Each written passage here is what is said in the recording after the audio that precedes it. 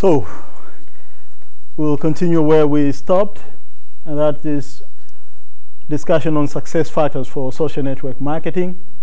So we looked at different factors that can help you succeed when it comes to social network marketing. So we looked at understanding of consumers, understanding of their interests, their motivations for being on social media, express yourself as a brand, create and maintain good conversations, empower participants, identify online brand advocates, and find ways to collaborate with them. And then we were about to start talking about the golden rule. These are 5 things that you need to consider whenever you are engaged in social network marketing.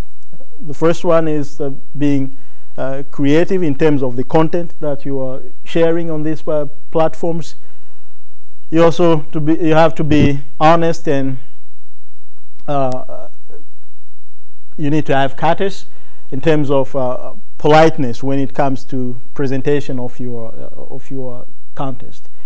And with regarding honest, I can refer back to the example of Football Frue, the leading blogger I just spoke about in the beginning.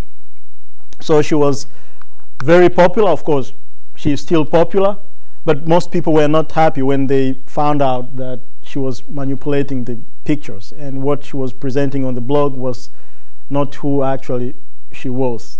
Or they were not happy when they heard that the kind of comments that people read on the blog, which are very positive, were not real, that someone was faking them, that she was faking herself and her husband.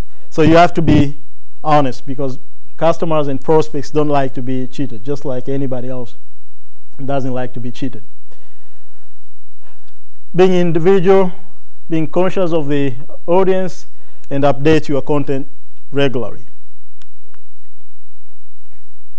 So last time we talked about social customer relationship management, and the background to that was the increasing popularity of social media platforms has made it necessary for most organizations to build a relationship with their customers through these platforms. So by social customer relationship management, we mean the process managing customer-to-customer conversations to engage existing customers, prospects, and other stakeholders with the brand, and so to enhance customer relationship management. So you are trying to monitor the conversations between your customers, potential customers, and other stakeholders in general, as a way of engaging your brand to those stakeholders and strengthening your relationship with them. Now we have a couple of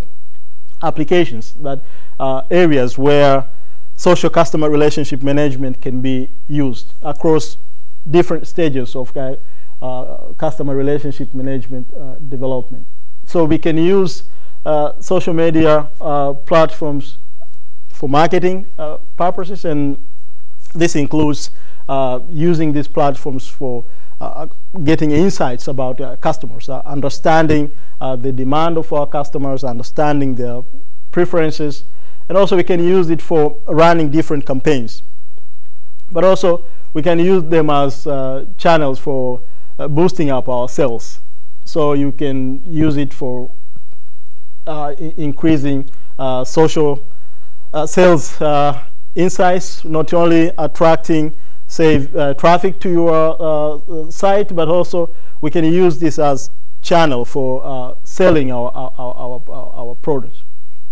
We can use it as a platform for providing support and service. So it's one of the platforms where your customers can interact with you, can seek your support, and you can provide support to them. And this applies not only to social network sites, but also the communities, the online brand communities that we are building.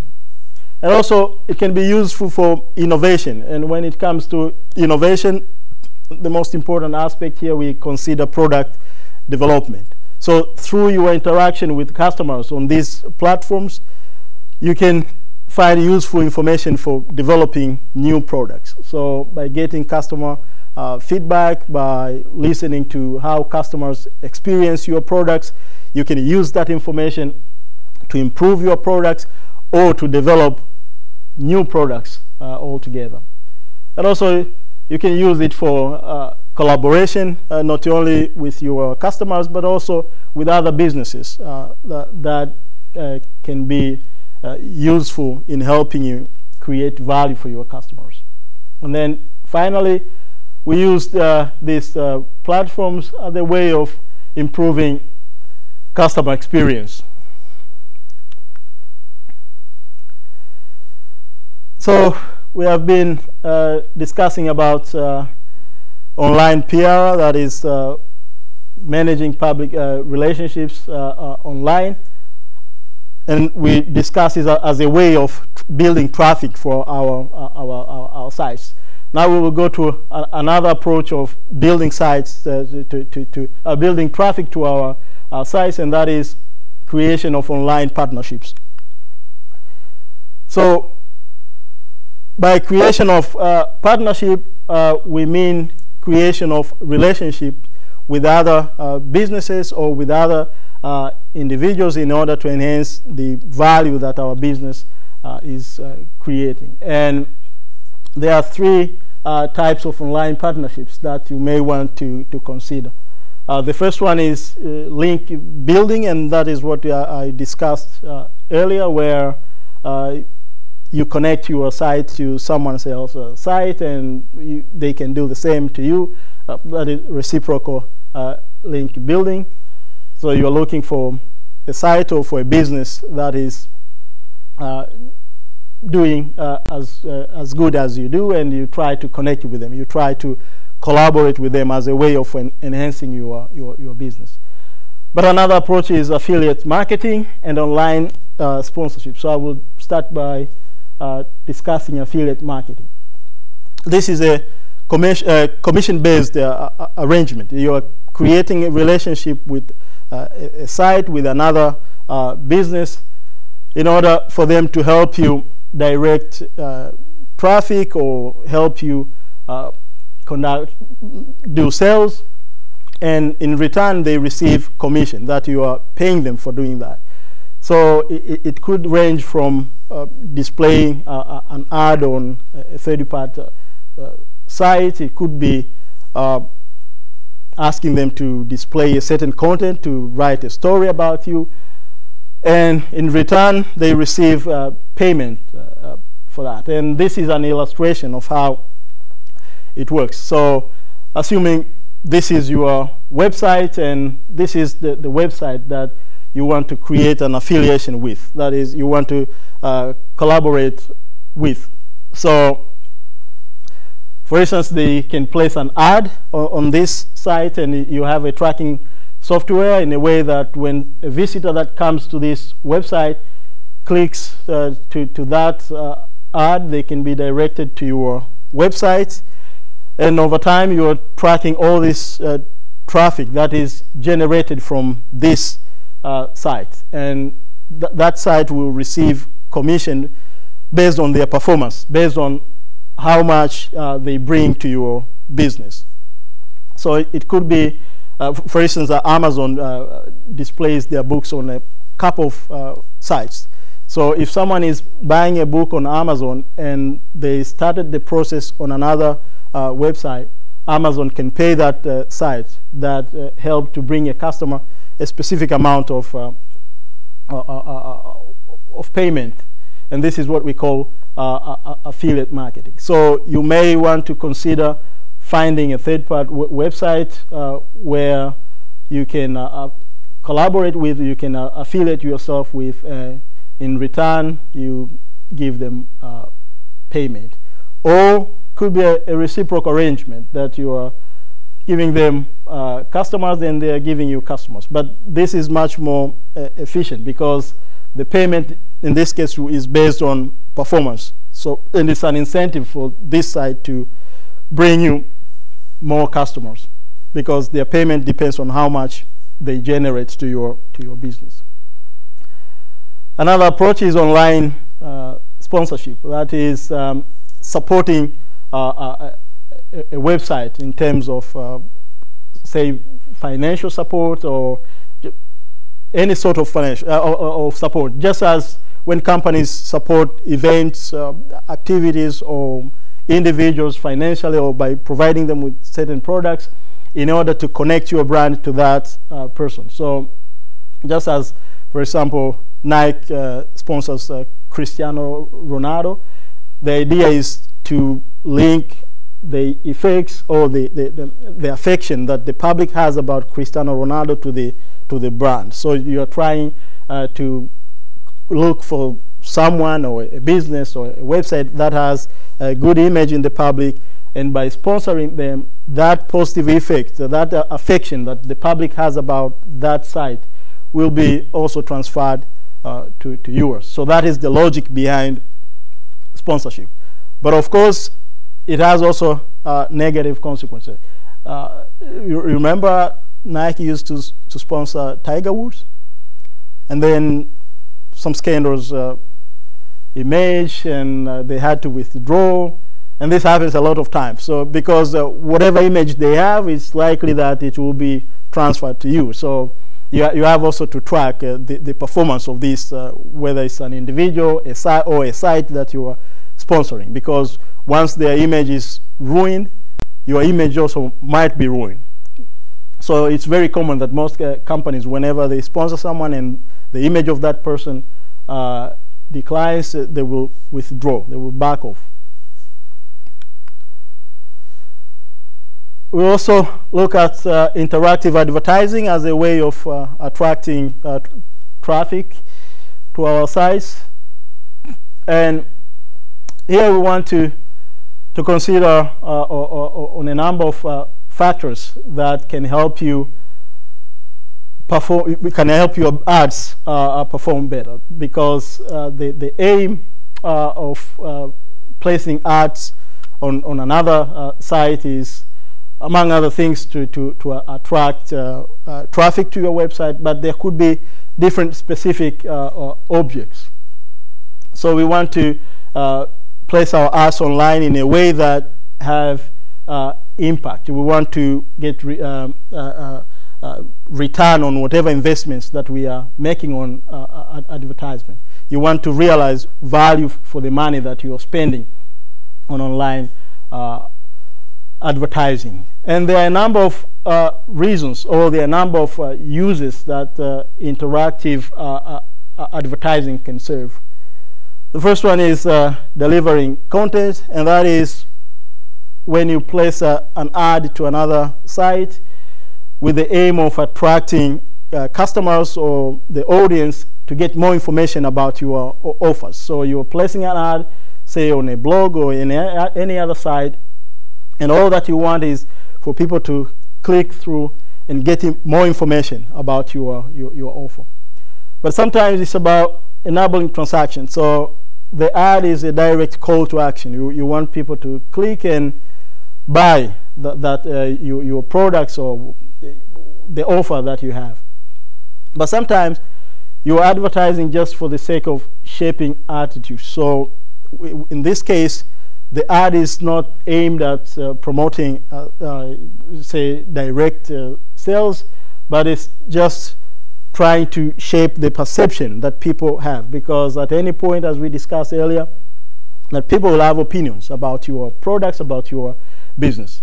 And it's your task to shape these opinions of your audience. So you can use advertising to send some messages that aim at building positive image about your business. And sometimes it could be soliciting a response. That is, you want to, say you are introducing, for example, a new product, and you want to get response. You want to get immediate feedback. So you are displaying an ad and try to track the performance, how people respond to the offers that you are presenting them with. But another reason could be encouraging retention. So with this, the aim is not to raise awareness about your products or your brand, but you want to remind people that your brand is already popular, but you want it to stick in the minds of your customers. As we spoke last week, that today people are exposed to a lot of information, a lot of products, a lot of brands. So you want your brand to stay in the minds of consumers all the time. And you can do this, among other things, by regular advertising. So it's not a mistake. A company like Coca-Cola continues to advertise even today. Coca-Cola is a well-known company. But as they say, faith comes by hearing. They want to make sure that people don't forget about it. That's why they keep on advertising. Now, if Coca-Cola continues to advertise how much for a small business, it means if you're about to start your business, you need to consider making sure that your business is in the minds of your customers all the time. Now, there are a few guidelines on how you can target your ads, where to locate your ads. And here we have 4 options for targeting your ads. The first option could be targeting a particular type of website, and that is when you are looking for a website whose content matches with your brand or your product. So you are looking for a congruence between your products and, say, a particular site that has certain type of content. So say if you are a company that produces or sells sports equipment, you probably want to advertise on a blog that talks about sports. So you look for a site that is relevant to your product, and that is for a good reason, because usually say a blog that always talks about sports will attract people that are interested in sports. And if you're placing an ad about sports equipment or products, you are likely to get some customers from those audience, because these are people that are already interested in sports, and they are likely to be interested in your products as well. Another approach is to target users' profile, and this is what Facebook is using. So you are placing your ads where they are likely to be seen by people of certain profile, because usually the kind of profile that the person has is related to their preferences, their interests, and the kind of products they are likely to consume. So you can place your ads based on profile of your target audience.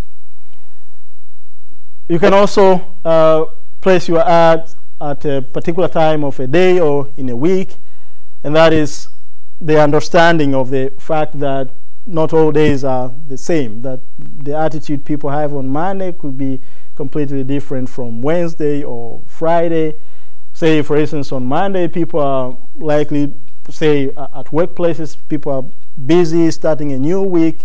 They may not have time to watch on us. But what about Friday afternoon, when people are much more relaxed, prepared for the weekend?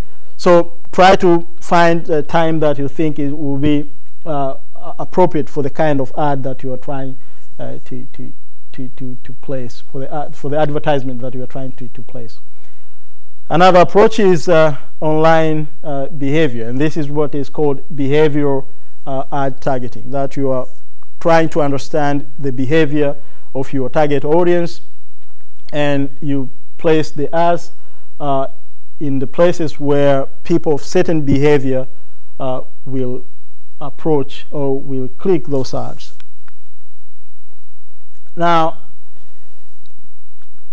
placing an ad on a site or on any location is one thing, but getting people to click those ads is another thing. And actually, what we want is people to click and come to our website.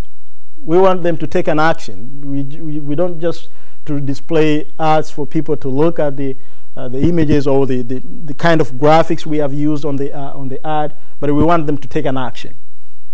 Now, people have discussed so many factors, and there is so much research that is going on now to determine which factors exactly influence what we call click-through rate.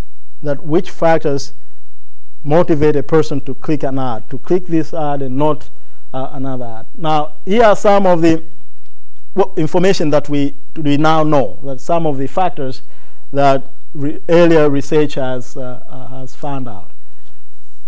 The first factor is the size of the banner ad that you are placing. And here it's important to understand your audience, to understand what kind of devices they are using. Because you need to know that usually when someone visits a particular site where you are potentially going to place your ad, they are not primarily coming for your ad. They are coming for the content of that site, which means if your ad becomes a distraction to them from reading what they actually came for, they could be mad at you. So you need to be careful about how you are placing your content on a particular site, but also you need to consider the kind of devices that these people are using. So if someone is using a mobile phone where the screen size is limited, they don't want to open a site where the first thing that comes and fills the whole screen is your ad. So you have to be considerate of that. But also, you need to consider appropriate size for the ad in a way that it shouldn't be too small to be seen, but not too big to be distracting. You also consider animations. Animations are cool. It's a nice way of attracting people to your ad, but also you need to be careful that when the animations are too excessive, research indicates that people don't like it. So keep it moderate in a way that is not too much. And then you have to target your audience. No matter how cool your ad is, if you're placing it to wrong audience, people will not click it because simply they are not the type of people that you're looking for. So it's very important to do research on your target consumer. That's why we have been speaking about market segmentation, market analysis all the time, because the first thing should be understanding your customers. So you have to understand what kind of audience are you trying to target and place your ad on those places where your target audience are likely to be. And then consider message length. It has to be long enough to provide the information, but again, short enough to create interest. People have no time. We are exposed to so many things every day, every hour, every minute. So we want to get something that is straightforward, that gives you a message right away. So keep it short. You don't write an essay on an ad. So you keep your message short, brief, precise, and interesting. And then you can consider promotional incentive in your ad, that trying to give something in exchange if someone clicks on the ad. And then consider using an action phrase, or what they call to an action. And one of these could be asking a question. So the idea is to trigger interest to a person. So this is one of the examples I've taken from the internet, where the business on the ad they were asking, you want to drop 4 sizes? Then this was a company that is selling weight management products.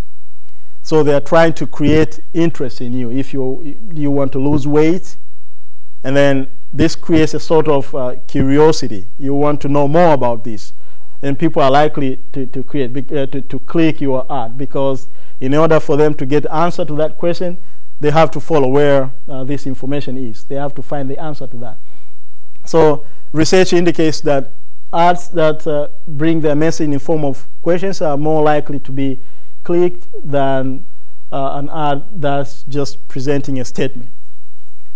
And then finally, mind your placement. Now, we discussed quite earlier how to locate your ad on a website. So this is just a reminder that where you place your ad has a significant impact on whether this will be clicked or not.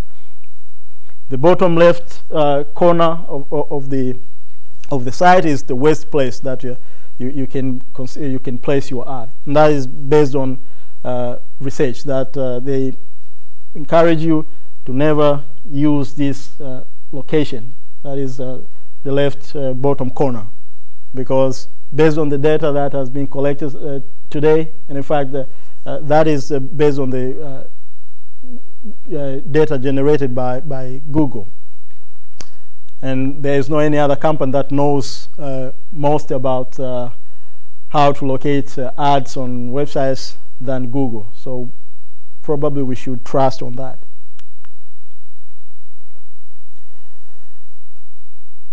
Also, like to talk briefly about media mix, and that is the recognition of the fact that today we have numerous channels through which we can communicate our messages, we can interact with customers and prospects. But this brings the question, which one is the most appropriate channel? Which one should I use?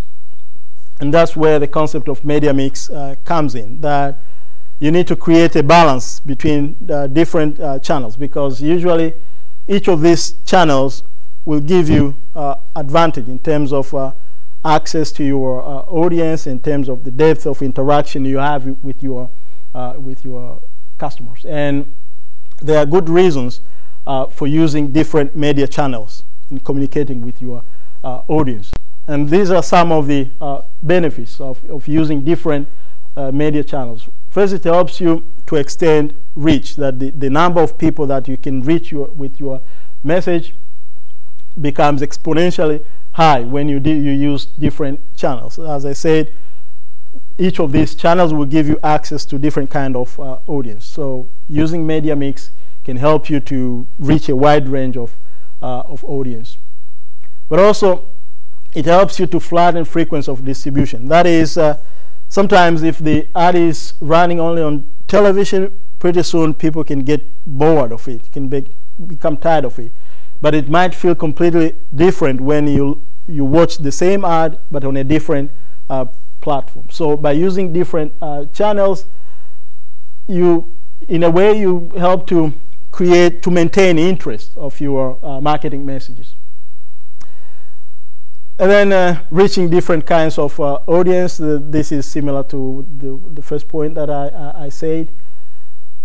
But also you can use different channels to stress different benefits of your products or your brands. And that is usually the kind of channels that we are using to communicate our marketing messages, or the kind of brands we are using, tell something about the products we are communicating. So by being able to use different channels, you can talk about different benefits of your products on these different platforms. And this has to do with the kind of audience that you are reaching. So if you are communicating your message, say through YouTube, you might want to place a completely different type of message as opposed to your messages communicated through television. And that is because the kind of audience probably is slightly different. People that are willing to spend time to watch YouTube videos might be different from those who are watching ads on television, for instance. So it may help to communicate different types of benefits of your businesses in different channels depending on which audiences are you trying to target.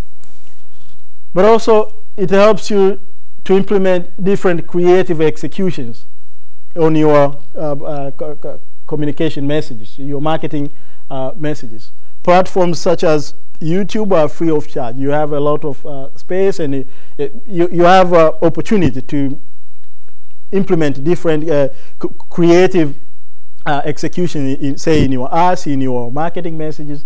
But if the same is communicated through, say, television, you have a limit in terms of time that your message can be communicated, and that can limit you on the kind of on the creativity of your marketing message. So by using different channels, you will have opportunity to use different creative approaches in communication with your marketing messages.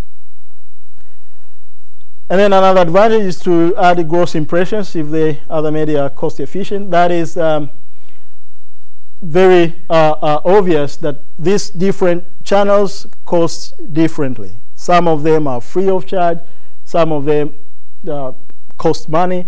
So by trying to combine different channels, then it can help you to reduce costs. In terms of concentrating on television and spend millions of kronas or dollars or any other currency, you can reduce your marketing budget by combining your other channels as well.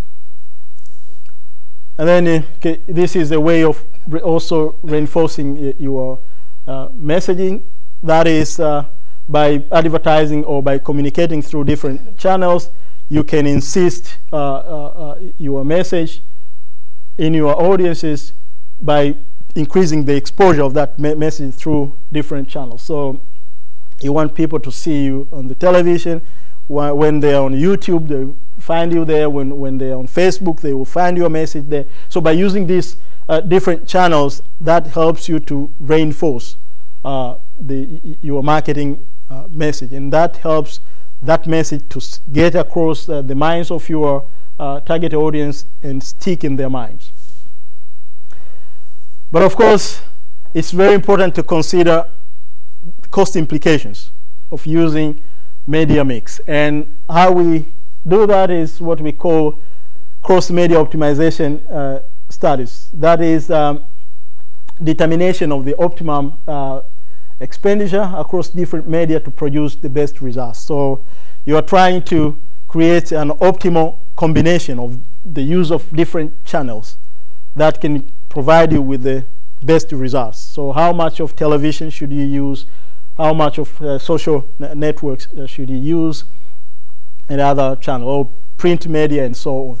So try to strike a balance that is cost efficient, but also provides you with the best results that you like to achieve.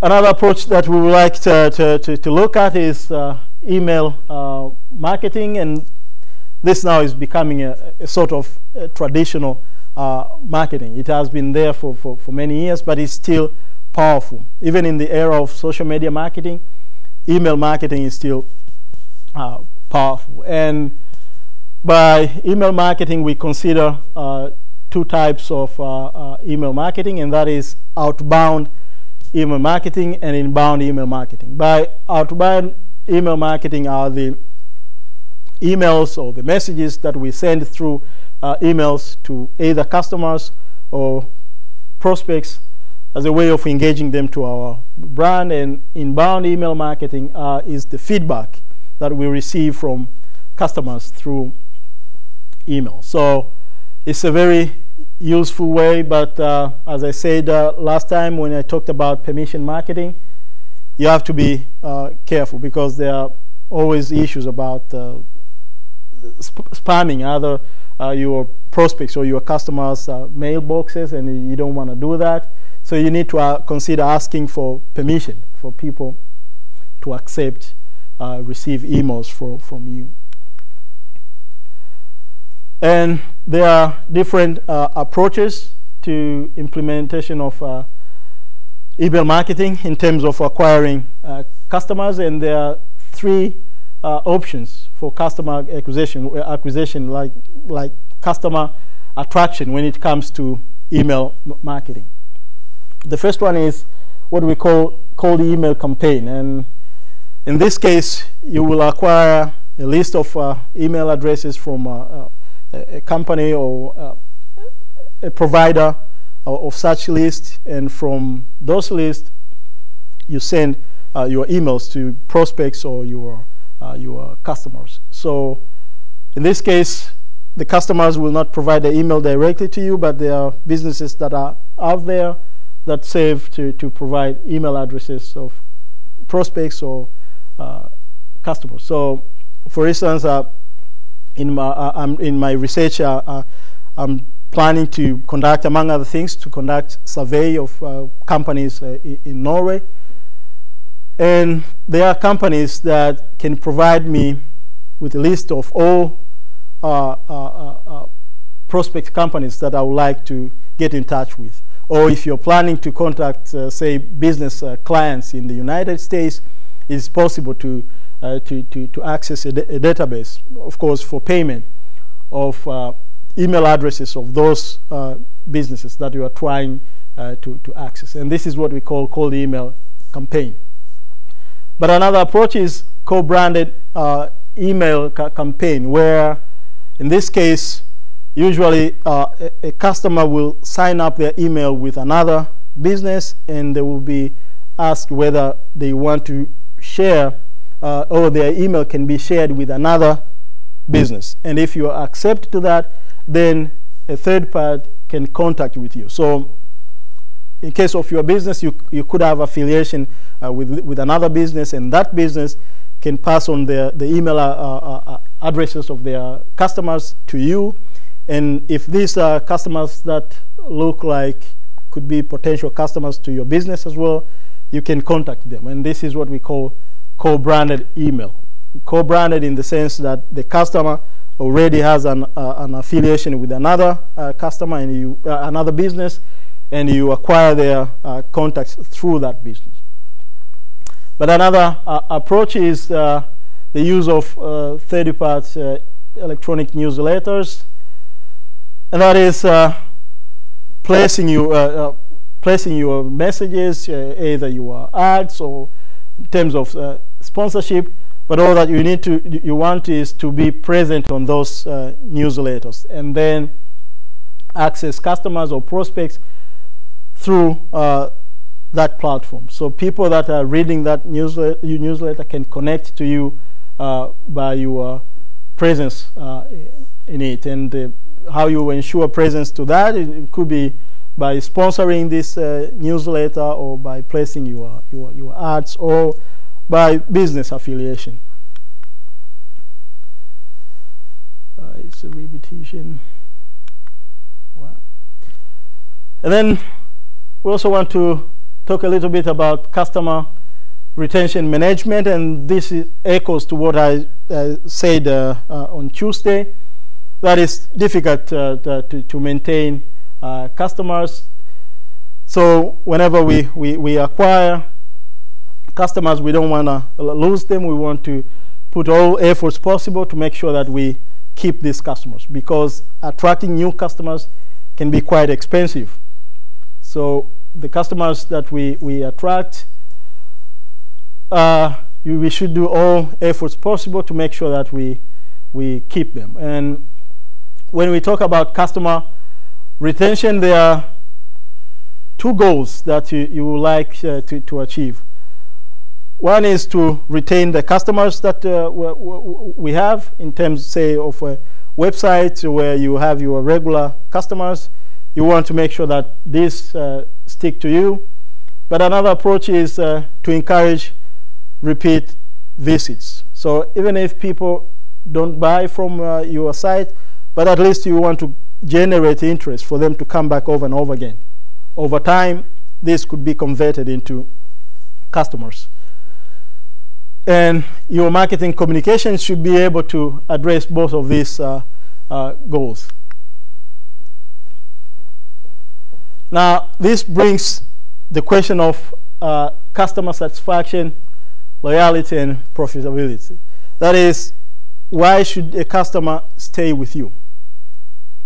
Now, an easy answer is you need to satisfy them, that they need to be satisfied. And research has indicated that satisfaction is linked to loyalty, that the possibility of a customer to stick to you as a service provider depends on how satisfied they are. Of course, they say when you are able to create very strong relationship with customers, over time, even when satisfaction declines a little bit, customers may still stick to you. But I prefer to stick to the first one, that is ensuring satisfaction to your customers as a way of keeping them to your business. And because of that, businesses across the world usually conduct surveys just to get feedback from your customers, because you don't want to lose these customers. So from time to time, you want to ask your customers how satisfied they are with your business, and this is applicable in large businesses as well as small businesses. This is an example of large companies that are conducting customer satisfaction studies from time to time. This is a technology company, Xerox, which used to survey 880,000 customers every year, just asking them how satisfied they are. And you're giving them a scale from 1 to 5, and where 5 is high and 1 is low, and someone cycles a number that best represents their satisfaction with your services. Dell also does the same. In fact, they even have a special council for managing customer experience, just seeing how satisfied their customers are. And what you want to do when you are conducting these studies, the aim is to get as many customers as possible here, that you want them to be satisfied, and hopefully this will result into loyalty. So at the top, you want to create apostles. Apostles, as in the Bible, people that are spreading the word. In this case, in the business world, we want to create people that will spread the word about you, that will advocate your brand, that will act on your behalf. So in the end, this is what we want to create, which means every time you conduct this survey, you have to find out the reasons for those who are cycling, say, in 1, 2, and 3. Why are they not satisfied? And try to address those problems, because you want to drive all these customers to this side. And they say actually the difference between satisfaction, if you look at the nature of the curve, when people say 1, this is the terrorists. These are people that will speak negative about you all the time. They are not satisfied. They don't want to come back to you, and they will speak negative about your business. So they are not loyal. And an increase to 2 increases loyalty very slightly. Likewise, 3 and 4. But look at 5. Loyalty is almost at the top, which means in this graph it tells you satisfaction at higher level has much higher impact on loyalty than at lower level. So that's why I say we want to be here. This is where our customers, we want them to be, and that's what you are aiming for. It's 2 o'clock, so should we stop here for today? And I'll see you next week.